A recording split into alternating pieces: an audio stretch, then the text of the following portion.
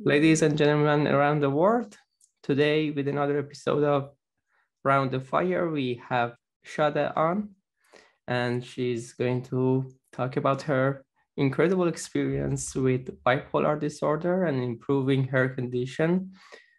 And she doesn't use the word. Borderline personality disorder. Yeah, borderline personality disorder, BPD for short, and how she has improved it with carnivore. So, Sade, please give us a background about yourself and your experience with BPD and how you benefited from carnivore.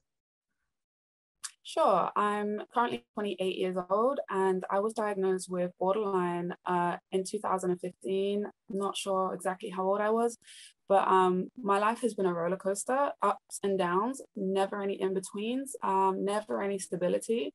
So dealing with that my whole life, I have missed out on opportunities. I have really made some difficult, disastrous, and destructive decisions in my life. I have left a trail of destruction behind me, things that I've done, people that I've hurt.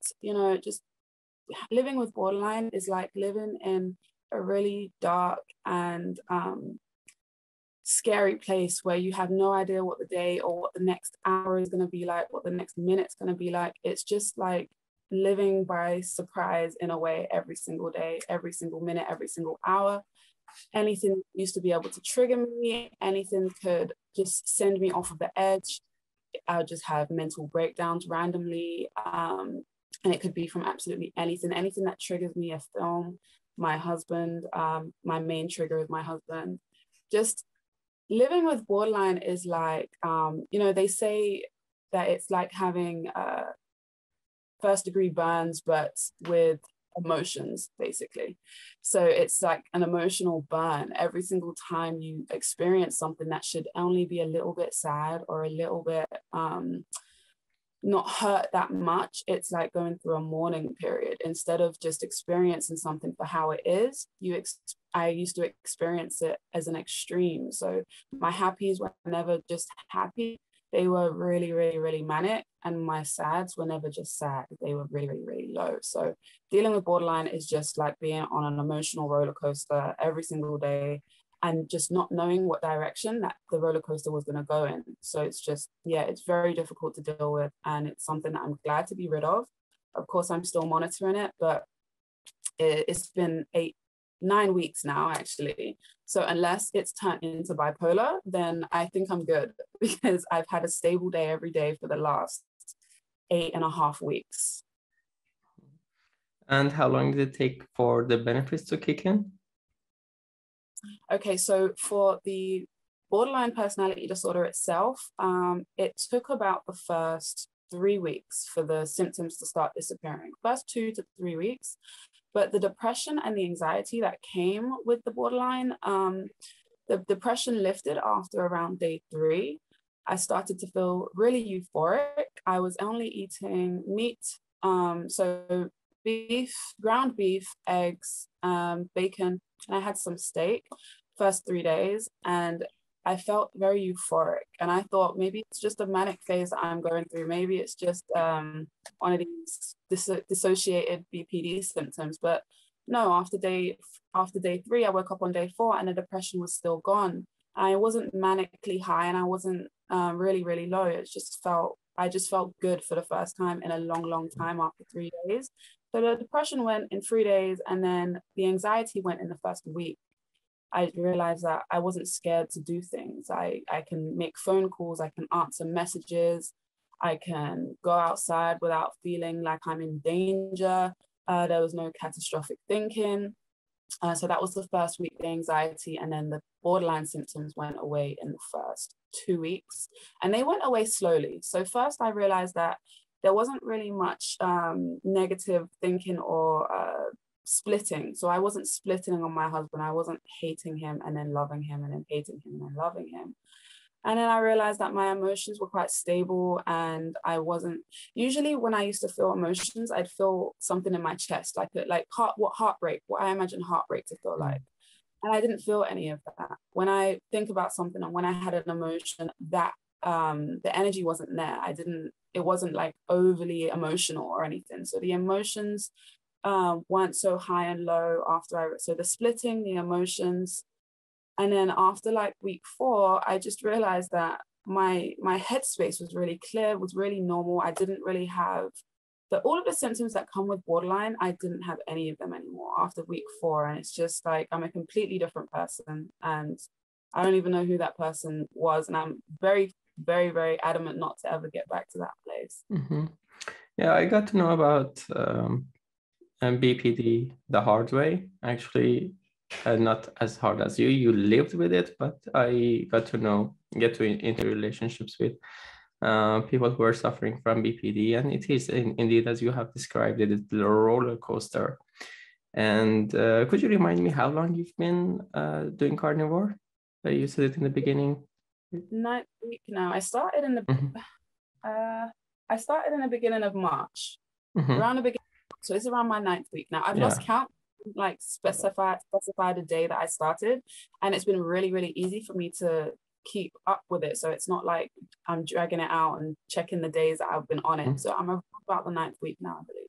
Yeah, there are so many things that I would like to bring up regarding BPD, but one of the things that struck me when I watched your first interview, I mean, it was the first time that I got to know you. It was your interview with Dr. Baker.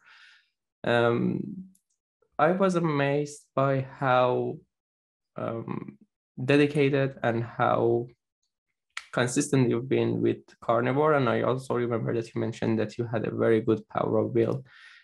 In the people with bipolar personality disorder that I have seen, power of will was not their forte, and they would stick to something for a day or two and then just leave it. So was it just a personal difference, or the way you felt on carnivore helped you stay on track? It's a bit of both, actually, because I've always been a very militant kind of person. And even though I was suffering with the borderline, for instance, when I had my son and I was around 230 pounds, when I decided, okay, I'm going to lose weight now, I stuck to it because I was actually suffering from an eating disorder on top of everything else. So I saw this, I saw somebody on Facebook, Instagram mention that you can't compete with somebody that is either a really, really good athlete or a professional athlete, and you can't compete with somebody that had or has an eating disorder, because we know how to resist. We know how to not eat food when we shouldn't, or when we feel like we shouldn't. So with me, it was a mix of both the eating disorder and also how good I felt. Because after day 3 and a depression went, and I realized, oh, it's food. And after a week, the anxiety went. I was like, okay, you can either go back to the way you were eating, one, get fat again, and you can get your depression and your anxiety back and all of the things that you're happy to be rid of. So it's a mix of both, and it's very, very easy for me to stick to because I didn't enjoy any of that. I didn't take my mental disabilities as my identity. I didn't want it. I didn't want to accept, use it as an excuse to be the way that I was. I was constantly trying to work on myself. And there was a comment on Dr. Sean's, on our podcast in the comment section, and someone said, well, I'm sorry, but it's not only diet that's doing it for this lady, it's also, you know, a lot of self-work. And they are right, it's true. Not everybody will be able to start something and stick with it.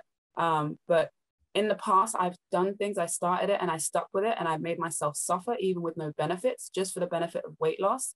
So now that I'm actually receiving benefits from it, it's really, really easy. And I mentioned in one of my YouTube videos yesterday or the day before, it's no longer discipline that's driving me, it's fear, because I don't want to go back to the way I was. And fear in society is is a much more powerful driver for the population than any kind of motivation or love. Fear is what drives most people. So I am being driven off of fear at this point, fear of the way that I used to be. Or maybe we can look at it, or maybe get to a point where it is not the fear, it's just enjoying the way that you are feeling that keeps you on track and in line. Yeah. And something about bipolar personality disorder is that And borderline it's personality. I missed the personality again. No, the borderline.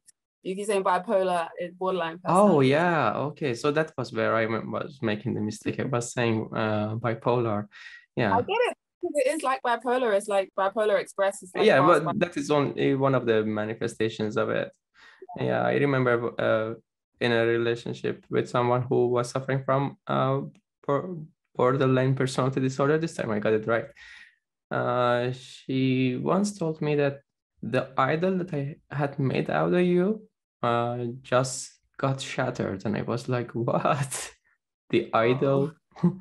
Oh, why would you put someone on pedestal? Why would you um, give someone the status of a kind of idol, a kind of god, and then so that you get to the point that you have to shatter them?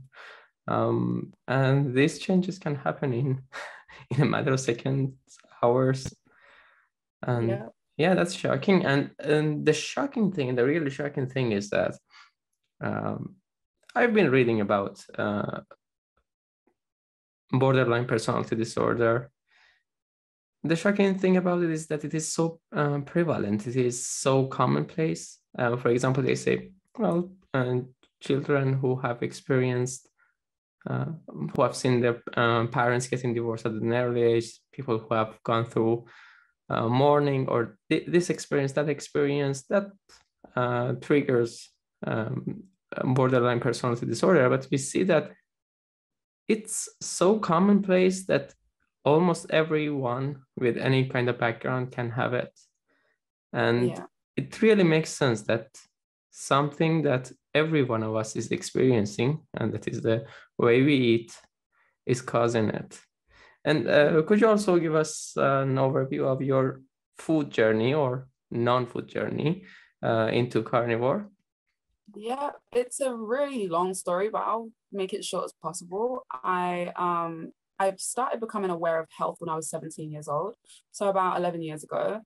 And at first, before I got into the eating disorder habit and lifestyle, I was really into the whole veganism and eating like using herbs for healing and stuff like that. Because even back then, my mental health issues weren't. I feel like my mental health issues were active from around 13 years old. I've been making really destructive decisions for a long time. So I first got into spirituality at around 16, 17. And I got involved with a community called the Nuapians, and they was very much so into healing oneself through herbs and veganism and things like that, like really electric foods, like Dr. Sebi kind of movement. And then when I was 17, I was introduced to the VLCD, the very low calorie diets, by my friend. So these are packaged diets where you have 3 or 4 a day, every day, 750 calories, 800 calories. I was on those for a bit, and that's where the eating disorder started. And then after some time, I stopped doing those, and I just started to get really, really obsessed with the gym and with eating the healthy, balanced diet, the vegetables, the protein, and the carbs. Of course. And I stayed with that for a long time. I was trying everything, especially for the depression, because the borderline kind of, I felt like it helped me sometimes, especially with my creativity, my music. I thought, okay, even though the lows are really bad, it's kind of beneficial, so I can live with this. So I was exercising for depression. I was trying to exercise for depression, and I was eating still very low calorie, but in a balanced way. So I was eating around maybe 200 calories. And then again, I became vegan in about 2015. Yeah, actually, when I was diagnosed with the borderline, I became vegan. That's funny. Yeah, so I was vegan, and I was vegan for about a year after I had an LSD trip. And the LSD trip, I saw a cow, and the cow was crying and it said, "Stop eating me." I was like, okay, I'm never going to eat meat again. It was really wild. So I was vegan for about a year, and I got really, really bad during that time. It's like I went from being not normal, but not as bad as I was, to being really, really bad. And now I see the connection to plants and the mental state and what chemicals do, I understand why I kind of went downhill. So after being vegan for around a year, I went back to eating meat. I went back into the obsession with exercise and just eating a balanced diet. And I was very consistent with it because I was adamant that it was food, but I was just eating the wrong food. So then I came across fasting at a point not too long ago, actually, when I just had my son in 2020. I came across intermittent fasting, OMAD, 1 meal a day. And then that was really I was starting to see some benefits from OMAD. I wasn't eating for 23 hours. And then for 1 hour and 1 hour window, I would eat. And I felt great the rest of the time. After about 4 hours after eating, I felt great. And then when I ate again the next day around noon was my eating time, I just crashed and I felt like crap. So after OMAD, after the intermittent fasting, I discovered breatharianism. I was listening to Ellie Tom Elamine on YouTube. And so I said, this is it. This is going to be the one, because you don't have to eat. You can live off the sun. When I don't eat, I feel great. No one can convince me anything else. I told my husband, I was like, I'm going to be a breatharian. I'm never going to eat again. But I was going to take the steps to be a breatharian. So I was doing the OMAD. I switched from OMAD to alternate day fasting. So I had a meal on one day, I didn't have a meal the next day. Meal another day, didn't have a meal another day. And then I was going to switch from that to eating every 2 days, and then to every 3 days, and to every week, and then to once every 2 weeks. I was feeding myself outside because I live in Mexico, so I would just go outside. And I was convinced that the sun was going to feed me. And then I just ended up coming across Dr. Ken Berry's video one day, right next to Ellie Tom, well, in the recommended section when I was looking for more breatharian stuff. So I clicked on Dr. Ken's video and he was talking about this all meat-based diet. And at first, I think I clicked off of it because I was like, this is absolutely fucking crazy. I'm a breatharian. Eating meat is gonna bring me all the way down. Like I was into vibration and frequency. Before starting carnivore, I was actually ridiculously convinced that everything was spiritual. So if I eat the animals, then I'm going to be low vibrational. I'm going to be full of fear. I'm going to be full of hatred and, all of that anxiety and stuff. So I clicked off of it. And then like a day later, I got curious because I'm a very curious person. So I went back and I basically binge watched all Ken Berry's videos. And then I was like, okay, this makes sense. This makes scientific sense. It makes biological sense. But I still didn't try it. It's like I couldn't hear it up until recently. It's like I was listening. No, it's like I was hearing it, but I wasn't really listening to it. So then I was getting worse and worse and worse because after being a breatharian for a couple of days and going back to eating the normal food, it's like you do with carnivore, you develop these sensitivities. It's like I was developing sensitivities to these foods that I was really trying to wean myself off of. So when I went back to eat them, I got worse. So then eventually, that was like the end of last year. And the beginning of this year, I said to myself, January 1st, I'm going to be a carnivore. I'm going to start carnivore. And because I'm very extreme with everything, I thought I'm just going to go straight from what I was doing to eating carnivore. But I didn't. I said, okay, look, be realistic this time. Take it slow. So I just cut things out of my diet. First, I cut out the donuts and the sweets and the really unhealthy junk foods and the chips and the crisps. And then I cut out around February the potatoes. Potatoes was my favorite, like root vegetable. And I would just eat like potatoes with chicken. That was my healthy, balanced diet. I'd never liked vegetables. I've always hated vegetables, make me sick. So I cut out the potatoes in around February. And then in March, the beginning of March, around the 1st of March, I cut out the bread because I was having meat-filled sandwiches, but I was having bread. So it was bread and then 9-grain bread and then the meat in the middle. I said, okay, one day, no bread. And then I think that was around the 3rd of March or something like that. So it hurt me a lot. I took the bread off. I was like, okay, just eat the meat, just meat. I tricked myself. I was like, just today, no bread. Let's see how it goes. So then I just ate the meat. And the next day I did the same thing. I said, okay, no more bread today. You can go back to it whenever you want. Still in the cupboard. Just eat the meat. And the second day I ate the meat. And then the third day I woke up feeling, I was watching Netflix and then I realized my mind was really clear and I wasn't sad. I wasn't depressed. I was like, oh, 2 days of eating meat with no bread, and I feel great. And what was in the bread was some bacon from Costco, some chicken, and some, the packaged ham and stuff, like processed ham and stuff.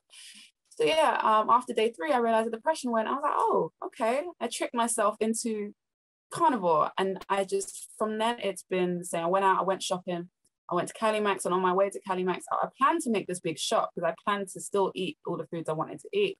But then when I got there, I said, no, don't get anything that is not carnivore today, just today. I had to keep telling myself it's just for today.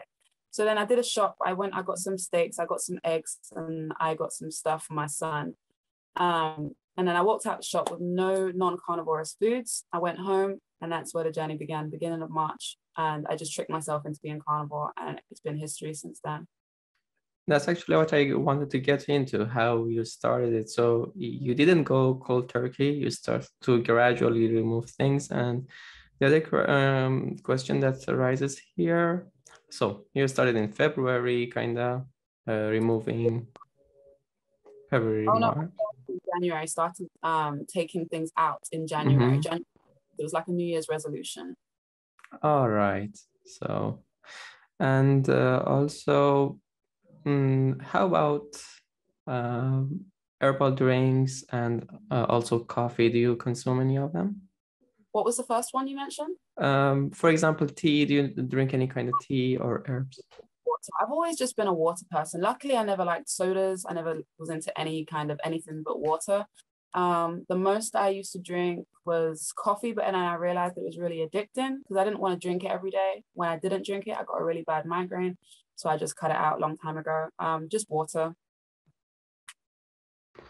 Yeah, actually, coffee is something that makes me very jittery, and I haven't drank it for several months straight. Yeah. My relationship with coffee started to get better. Okay, I need to change the view because I see that it doesn't change to my own view. Okay. Yeah, so actually my teeth are thanking me, and also my heart and my brain, and I have much better sleep.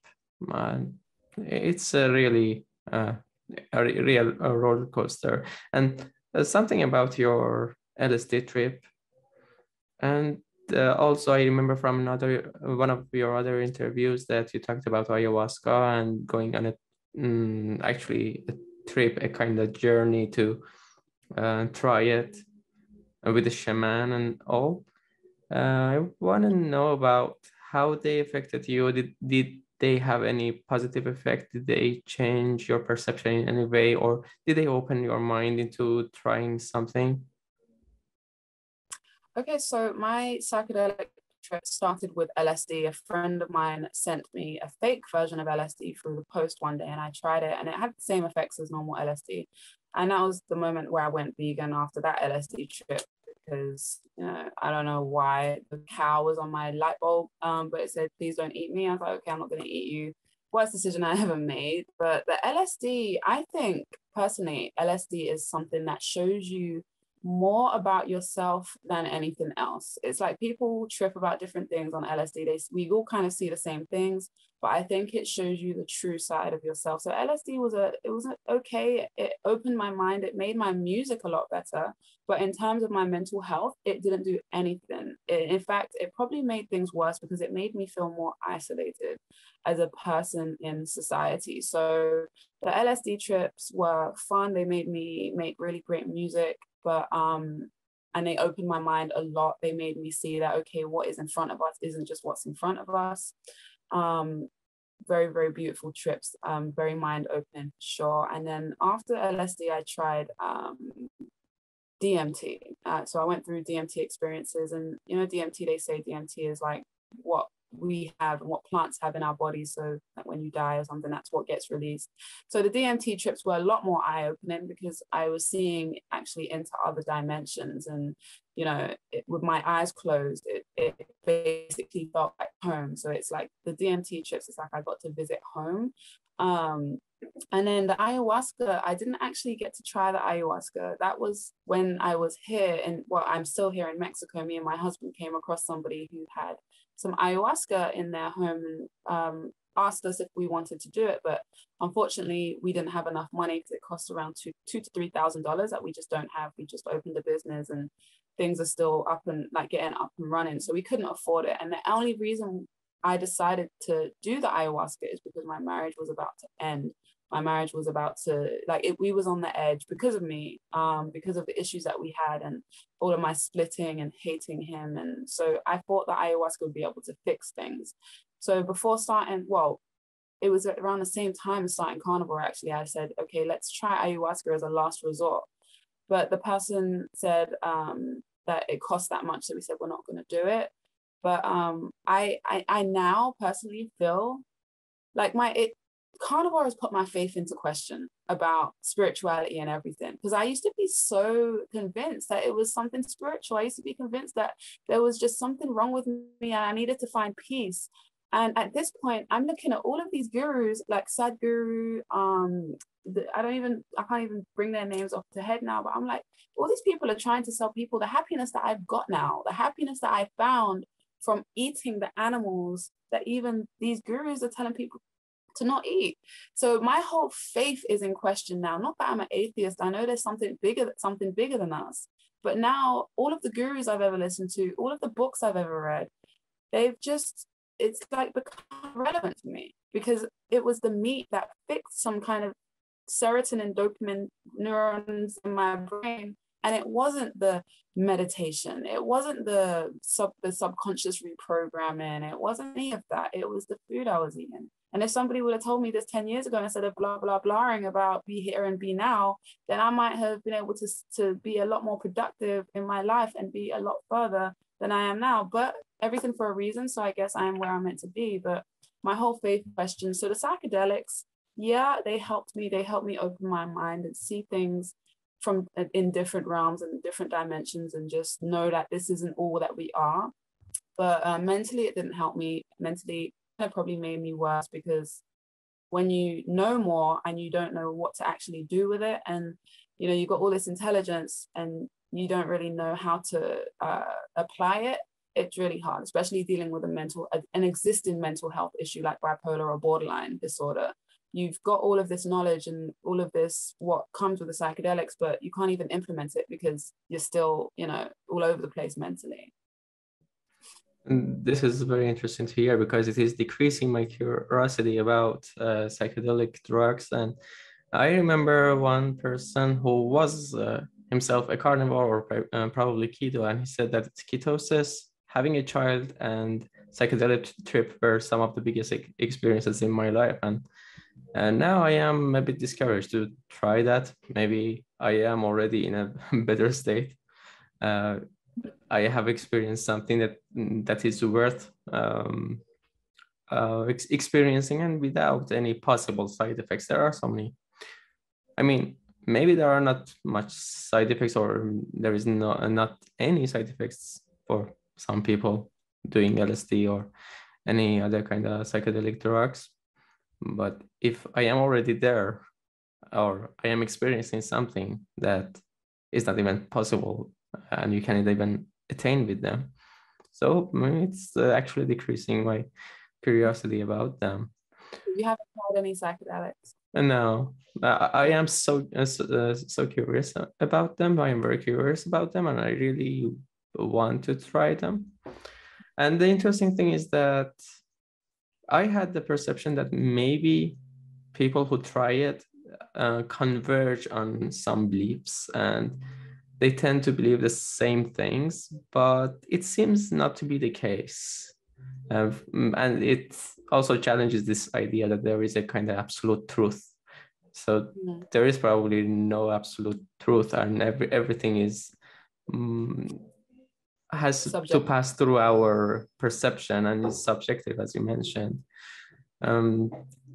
Yeah, and actually I know someone who is a carnivore because of his psychedelic trip, because I know Dr. Sade has interviewed him. I don't know this person's name, but maybe I can add it to the show notes, or I will text you the name afterwards. He said that it made me appreciate the fact that an animal has died for me. So um, I became grateful for that animal. And when I was eating that, I was grateful that that animal has sacrificed its life for me. So it was in contrast to so many of the other experiences I have heard. That was very interesting. The opposite of the cow crying and telling me not to eat it. And on top of everything else, I feel like the psychedelics made me a lot more destructive because they kind of showed me the lack of importance of this particular, experience. So it was kind of like a none of this exists, none of this is real. So you can do whatever the fuck you want, basically. So it made me a lot more uncaring and, destructive in a sense. If it did anything for me, it made me make more reckless decisions sometimes. So everyone's experience in psychedelics is very different. But with the DMT specifically, I feel everyone's experience is pretty much, I hear the same thing. LSD is different, ayahuasca is different, but the DMT, everybody that I've spoken to and everybody I've done it with, we have the same experience. It's like we visit the same place, we see the same kind of beings. And if not, you will meet someone in your journey who has seen the exact same thing. So I think DMT is probably the only one, maybe ayahuasca, but I haven't tried it, so I couldn't say. But mushrooms, LSD, all of the other kind of salvia psychedelics, I think they have, it depends on the person, and it will show you, a specific to you, your whatever it is going on in your psyche. Did you come to any particular conclusions about life, any kind of moments of epiphany while doing DMT? And the interesting thing for me is that everyone in that group had the same experience. So I am searching for some objective and absolute truth here. So what conclusions, what eye-opening moments did you have doing that? DMT, that this isn't home, that home is a place where it's like trying to explain a dream that you've forgotten about. It's not that I forgot it, it's just very hard to put into words. It's home. It feels like home. You feel complete in a sense. And my personal DMT experience was, I went there, and because I was suffering in this world so much, some people, they get when they go there, they get full of anxiety because it's like, oh damn, I'm home, like I've actually probably kind of died or something. It feels like a death experience. But for me, it felt good because I got relief from being a human. I got relief from my mind, I got relief from my body, and it felt good. And I felt like this is where I want to be, this is where I want to stay. And I said to myself, if this is what happens when we die, then death has got to be an amazing thing. And it feels great because you just feel completely at one. And the visuals, it's like just I don't know how to explain it, geometric patterns. And some people claim they see elves, but I saw like Egyptian cities and just like everything in one, everything that ever existed, everything that was to ever exist, all of the kind of colors that we've never known before, all of the kind of shapes that we've never known, the beings, Shakti, Shiva, Kali. I saw Shakti, Shiva, and Kali in my. It's just very seeing everything that ever existed in one moment, in a few seconds or a few minutes, however long the trip lasts. And I meet some people that say they see other deities. Some people might see Oshun and they're African deities, but whatever experience people have had, there is someone out there that has had either the same or a very similar experience. So we have something like 3 minutes in this Zoom session. I don't know why it is time restricted. So I have written down my questions so that I don't forget. How about we end this session and start another one? Hopefully that one is unlimited. Okay, so we are back to the second part of the recording. We didn't want it to be 2 parts. We didn't want it to be 2 parts, but it's happening. Seems Zoom has restricted the time, even for 2 people. So the questions that I have, I think you mentioned this experience with LSD that nothing matters. You don't matter, as someone explained it and described it, and I kind of liked that. It was like it took the burden off your shoulder. That's the imagination I had. But at the same time, when you look at it, maybe you stop trying. Maybe you say that, so what? From what I understand, from what I gather, for you, it had that destructive side, right? Mm-hmm. Yeah.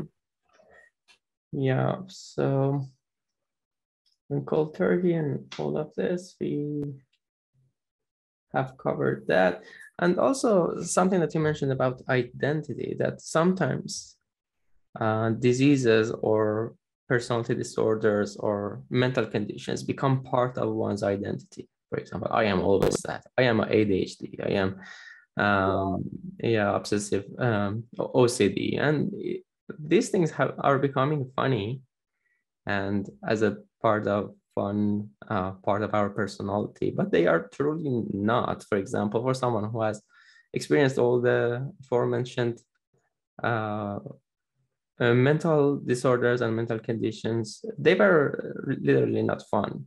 It's not fun to have those, and it is really destructive to make these things as a kind of as a part of our personality and define ourselves with. What are your thoughts on that? And how do I you see? mean, I think in a very controversial way. I don't like it. I don't respect it. Can't get with it. I feel a lot of the pages on Instagram of women that have BPD, I could tell that if I was to approach them, I would get met with a lot of resistance, Mhm. simply because the page is full of everything to do with BPD. But not only that, it's glorified. It's not just representing the BPD and I have BPD, it's glorified. Just like you can glorify guns and you can glorify knife crime, you can glorify crime like rappers do in their videos. A lot of people that have mental health issues, oh, I'm bipolar and I this and I that, or I'm borderline and I'm this and I'm that. And it's like, it's a shame that instead of trying to look for a way to heal and change, a lot of people, especially females, have taken it on and accepted it. And I would like, and I also feel that a lot of people don't know who they are without the mental illness. It's defined them for so long that they're not very sure if there is somebody behind that. And I myself thought sometimes maybe I'm a boring shit without my BPD. Maybe it's what makes me interesting. It makes me different. Being able to be creative and write loads of songs in like an hour, and going from that to not being able to do anything and just being depressed. So I think that people taking it on as identity is dangerous because words are very powerful as well. So the more that you claim it, the more that it's going to affect you and the more that you're going to believe in it. A belief is a very powerful thing. So if you believe that you're stuck with it for the rest of your life, then it's never going to go anywhere. But if you believe that there's a way to heal, if you really want to heal, you'll find a way, or you'll be open at least to different ways of healing. Like I have always been on the lookout for something to heal me. I didn't want to accept it because it was nice when I was manic, but I was still making really destructive decisions. It was horrible when I was depressed and I couldn't do anything. So I'm really hoping to reach a class of people that have accepted the mental health issues as part of who they are and show them, look, there is a possibility that there's a really interesting person underneath all of this. Because for myself, the borderline made me way more boring than I am now. Like I'm starting to realize that I'm very, very good at speaking. I'm good at doing so many different things. I'm good at communicating. I'm good at helping people. I'm very creative, even like, especially without the borderline, because now I'm so consistent. All I want to do is be creative all day. And I don't have my depression and I don't have the anxiety. And I don't have any of the things that would, with the borderline, I'd be creative for like 30 minutes and then it would just go from out of nowhere. And I'd be like, what the hell? I don't be creative anymore. Like, okay, so what are we doing now? It's like being controlled by, I don't know, a puppet master. And a lot of people that have borderline, they don't realize that behind the mental illness is someone really, really interesting. Behind the anxiety, behind the depression, and everything that comes with it, there is someone that wants to just be free. And I really hope to get that message out. I don't like glorifying mental health issues. Whenever I hear someone say, oh, I'm just bipolar, and using it as a joke, it's like you have to be careful with that because you can manifest that into your life. I don't respect it. I don't like it at all. I understand why people do it, but I don't think it should be a thing that should be glorified. It's for people that are actually dealing with bad mental health issues. It's it's just not not great to do that. Probably that comes out of frustration, that you really see that there is no way out of it. And then you start to, you come to this understanding, or you come to believe that maybe this is who I am, so I have to find a way to live with it. So it's that probably comes from frustration, and they are all these mental disorders are really frustrating, and they really define you if you don't find a way out, and it's really difficult to find a way out. And physical illness, I see it with everything. I see it with obesity. Yeah, obesity. Yeah. People, the fat acceptance movement. I see it with people claiming their disorder, like my diabetes, my cancer, my this, my that. And because the doctor has told them that they're basically not curable, they've said, okay, this is mine now. I own it. I'm going to, let it be known that this is my thing. And it's like people protect it in a way, but it's very hard, like, especially, with the fat acceptance community. It's like, okay, you want to love yourself, but, not doing the things that are going to, respecting your body and doing the things that would help your body isn't really showing yourself self-love. Self-love is doing, being disciplined and showing yourself and proving to yourself that you're worth healing. Same with physical illnesses, things that have been reversed by other people. But there's more examples of people healing physical illness, reversing physical illness, than there is mental illness. So to sit back and just accept that you have something in this day and age, I don't think it's, the best thing to do for oneself, because there are so many people healing now from alternative methods that it's not something that should be claimed, illnesses in general, unless it truly is something maybe from birth that cannot be reversed. Then there is always a chance. And I'm hoping the carnivore community gets, because I'm seeing it. I'm like, what doesn't carnivore heal? I know there's something, but every single time I think of something and it's like a week later, somebody comes through like, oh, my fibromyalgia is getting better. Oh, my asthma's gone and this and that. I'm like, okay, what the hell is going on? Is this like some kind of matrix that I fell into where things are just, I don't know what's going on, but it's nice to see. True that. And to your point, what you said about maybe there is someone else behind this person with these personality disorders, a person with these mental disorders. It reminds me of that's the story in Chicken Soup for the Mind, for the soul. So yeah, I have forgotten the name of the author, but it's and I still remember this story that I maybe read in 2007 or so, that he said that there was a statue that was covered with mud, and at some point someone cracks the mud, and there's a golden Buddha that is behind that statue, and they have put mud over it to protect it against invasion, so the invaders didn't touch it, because it was just some muddy statue, but there was some golden statue behind it. And he said that there is some golden statue behind it. Maybe when you put these disorders away, there is a golden statue there. Maybe, definitely. As someone who has experienced borderline personality disorder, what is the best way to approach someone with this disorder? What is the best, roadmap to guide them, to help them get the message? Because, for example, if I want to approach someone like the previous version of me, I have a difficult time convincing them, because of the thing that you said, being lost in the matrix, kind of. How would you communicate when you are approaching someone who is suffering from BPD?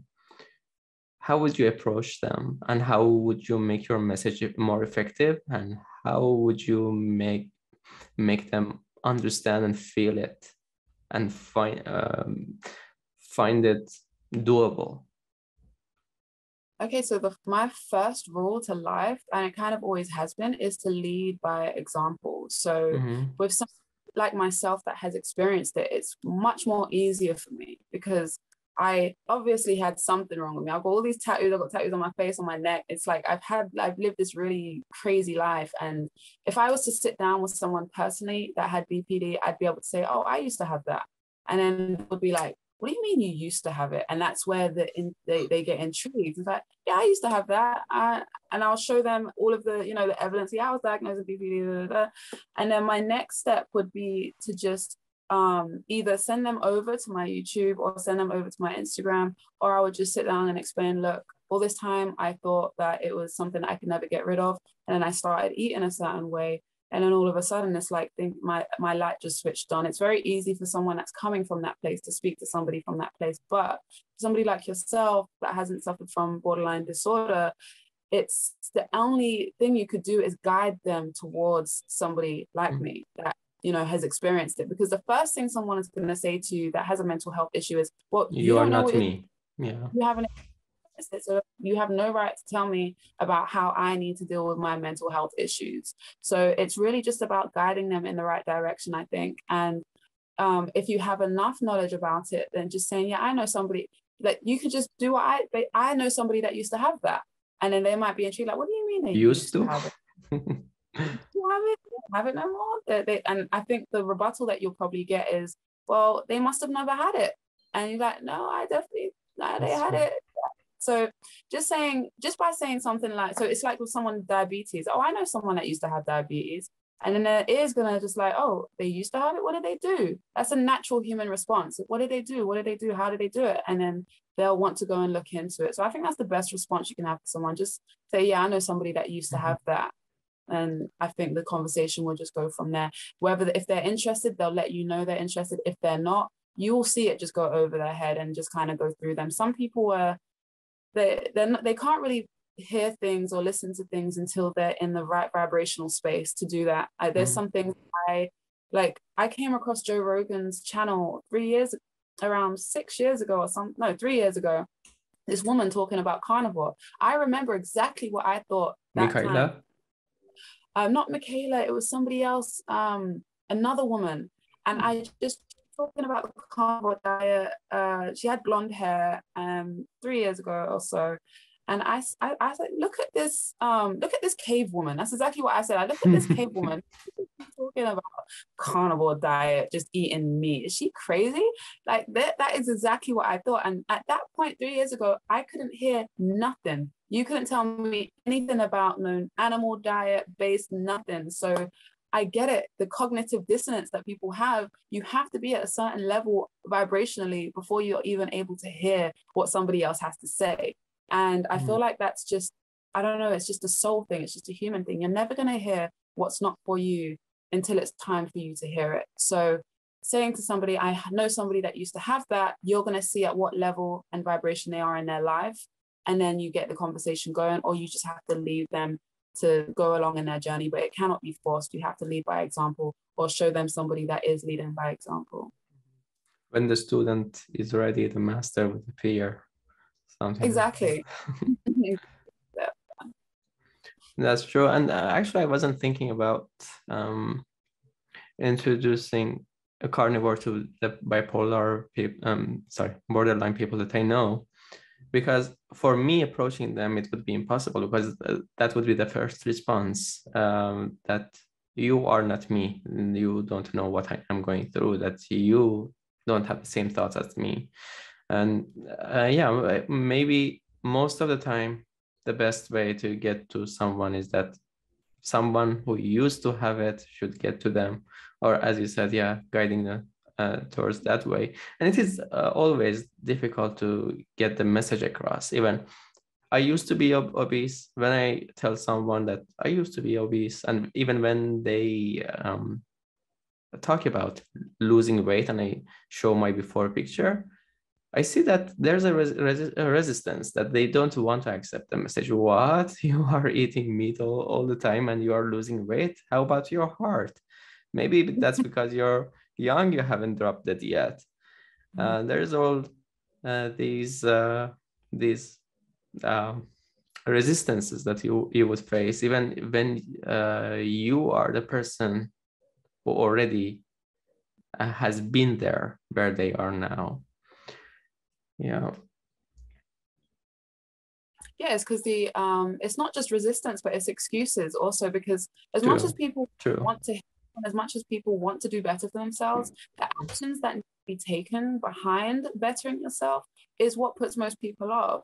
Because everybody wants a quick fix. Everyone wants a quick fix. We're a society now where if it's not instant gratification, then it's just nothing. So if it's not a fad diet, you know, even like one of the diets I used to do, like the Slim and Save or the Lipotrim, these packaged diets, they will be more open to the packaged diets and to the low 750 calorie quick fixes than they will to something like carnivore. That's because as a society, we've been told that red meat and eggs and all of the stuff that's actually good for us is bad for us. And even when I started, I tried to do carnivore a couple of weeks before I officially started. I did it for a day. I just had lots of eggs and bacon. And I felt horrible. I felt greasy. It felt disgusting. I was like, what the fuck is this nonsense? And I kind of agreed to start carnivore with my mom, who she's not doing it at the moment, but she's showing interest. But both of us kind of felt the same. It was like, this feels horrible. It feels greasy. It didn't make any sense. And for somebody like myself, I have to understand exactly what is happening with the body. I have to know the biology, the nutritional value, everything. And then once I understand what it is that I'm putting in my body, I can, you know, now feed myself of like, okay, this is nutritional. It might feel greasy, but it's actually helping me. And then when the results appear finally, you're like, oh, okay, so it's not as horrible and greasy and nasty as I thought. And I think a lot of people go through that in the beginning. We've been told that it's bad for us. So of course, the cognitive dissonance of society is, well, I'm not going to eat that because I'd rather be fat than have a heart attack. But you're fat and you're going to have a heart attack. Why not take the risk anyway? So, you know, it's hard, man. How about, for example, 1 week? Just try it. You wouldn't drop that in 1 week. How about try it and you see that's a kind of religious experience that when your cognition changes, when you see that you have stable energy, that's that's something that you have probably never felt. Maybe when you were a baby, but you don't have a memory of that, so that doesn't count. So when that experience kicks in, then you realize that maybe all those things are not correct. And this, to your point, when you said that, when you say, I know a person who used to have BPD and they are like used to, there are some personality disorder books that I have read, and most of the time the preface starts with a case with borderline personality disorder, and they are describing how difficult it is to deal with, and that is the worst personality disorder that you as a psychologist would deal with. And you might be able to stabilize it as and people age, they become more stable because they see their negative effects of their actions, and they say maybe we should change this and that, but there is no cure. No cure. No cure. It is something that they unanimously believe. And the first reaction would be maybe that person never had it. Exactly. And I know I'm going to get a lot of that. I know people are going to question, you know, but there's too much destructive path left behind me. I have relationships I have to go back and fix. I have family that I need to, you know, that there is so much for me to rebuild, so many bridges that have been burned, so many people that have been destroyed because of the way that I was. And it's not something that this is something that can be proved. And all I have to do is show someone, look, this is what I used to go through. Even though I won't talk about it now, I will talk about it when I'm ready in the future. Even the line of work that I chose to go down, that was like a whole destructive path that I never truly needed to go down. And as I am now, I could never imagine doing anything like that. Because I have such a creative, I understand now when people used to say, well, you're a lot better than that, Sade. Why are you doing that? Where it's like, now I get it, I see it, because I'm not trapped in my own mind. I'm not being controlled by emotions. I don't have to hide away from the world like I used to. So now I see the potential that everybody used to speak about, but the life that I've lived over the past decade is living proof that, you know, it was on the extreme end of borderline personality disorder, the very extreme end. So for anybody that, you know, wants to say anything like, oh, maybe she never had it, it's the proof is in the pudding. The proof is in the pudding, and it's just very hard. And I've done a lot of mourning over the past 9 weeks, well, over the past 7-8 weeks, because I've mourned the person that I could have been, because I've always been this creative being. And I know that if I was given the tools from I had a conversation with my husband the other day, and I said to him, what would be the one thing you would change if you could go back to like being 10, 11 years old? I forgot what he said, but I said, if I could change one thing, I would just be a carnivore. I wouldn't change anything else, but I would just eat a lot of freaking meat. Definitely. The greatest potential of my own being. That's the only thing I'd do, is eat meat and not avoid it like everybody said to, because then I would have been able to live my potential for the past 2 decades, not just for the past, you know. So yeah. Yeah, and has your diet and the changes that your husband has witnessed started to make any changes in his diet too? Has he become interested, or has there been any change in his diet too? Yeah, he eats a lot more meat. He's a lot more conscious of what he eats now. I feel when you're on something like carnivore, it makes people around you start to really account for themselves too. So he started to account for himself, and I'm like, you know, you can do you. I don't want to force you to do anything. I'm just trying to live by example. But he'll try and explain to me why he's not eating carnivore, or why he's eating a taco or a burrito or something. And I'm like, you don't need to give me excuses, just do you. But he's eating a lot more meat. And I can see eventually, as the better I get, the more turned on I get, I feel it's naturally happening. It's naturally happening. He's eating a lot more meat anyway. He's always been a meat lover. But he's seeing my memory improve. He's seeing my mind transform.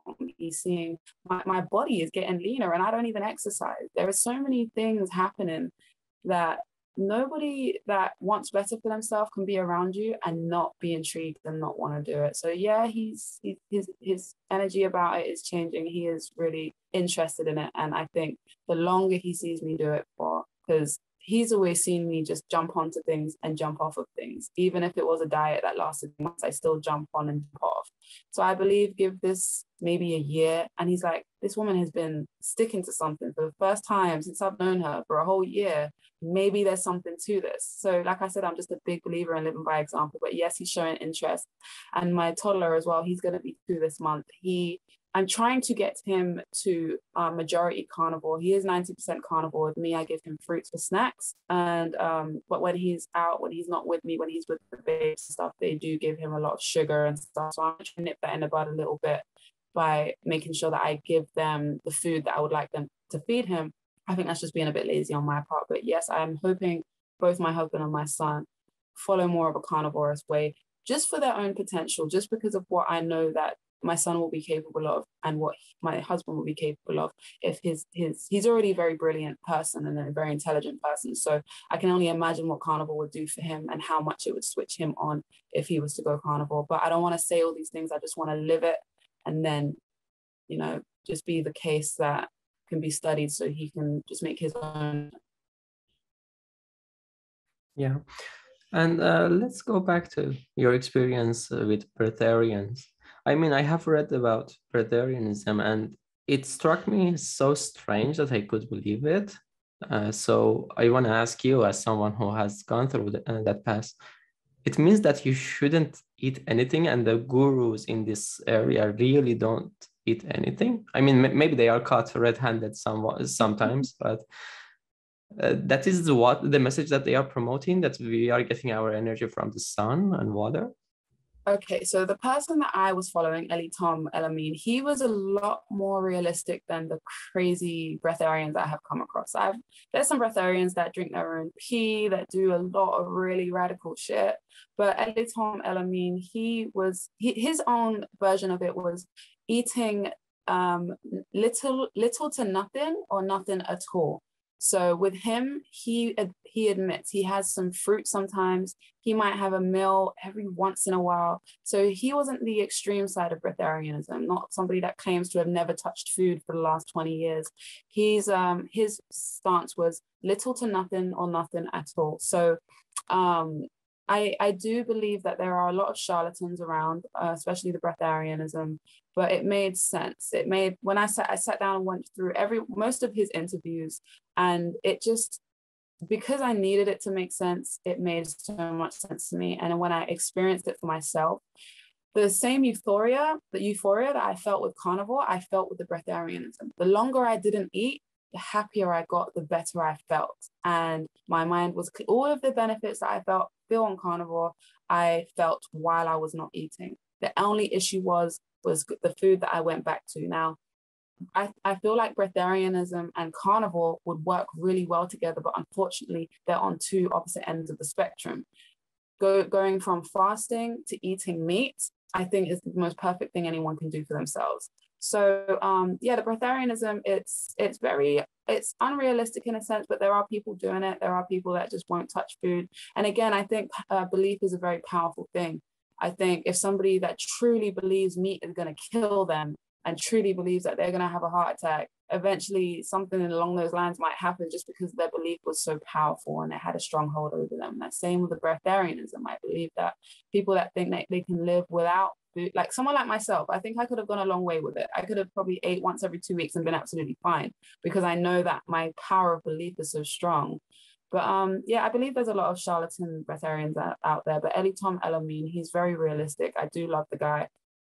Talking about not eating anything or eating very little was it was a much more realistic approach for people. So if anyone is wanting to go down that path, I think following him would be the best. And I'm happy I came across that before coming across carnivore, because now I can implement the two, the fasting and the carnivore, staying in ketosis and giving my brain the good stuff, fats that it needs, and then also giving my body the break that it needs to repair itself and do all of the good stuff that it does when one is not eating. The problem with that is that even if when it has benefits, you can only not eat food for so long. You eventually have to eat. But with carnivore, you can eat and you can be healthy. That's the good thing about it. So I want to be respectful of your time. Once again, thank you for coming on the podcast and sharing your experience with us. Most definitely, if the time allows, we're going to have you on again to talk more about your experience when a longer time has passed. Could you let us know that people know where to follow your stuff? Sure. I'm on Instagram as carnivore BPD. So that's borderline personality disorder for short, BPD. And YouTube is the same, carnivore BPD. Very simple. It's the same everywhere. I'm on TikTok too, but I don't know how to use it yet. I'm trying to figure it out. So yeah, carnivore BPD, Instagram and YouTube at the moment. That's it. Yeah, actually, yeah, TikTok is very difficult for me to engage with. And maybe that's good because one less social media to be addicted to. So I don't even have it. Yeah. And I'm following you on both of the platforms that you just mentioned. The moment that I finished listening to your interview with Dr. Baker, I started following you on them. And actually, it was exactly after that I messaged you to arrange this interview. Thank you so much. And thanks for talking to us about your experience. Thanks for having me. It's been a great conversation. Hope you've enjoyed this episode of Around the Fire. If you are watching this video on YouTube, please give it a like and hit the subscribe button. If you're listening to the podcast, please leave the 5-star review. It would cost you nothing but help me a great deal, especially if you do so on Apple Podcasts. Also, if you feel particularly generous, consider supporting me via Patreon, PayPal, or Bitcoin.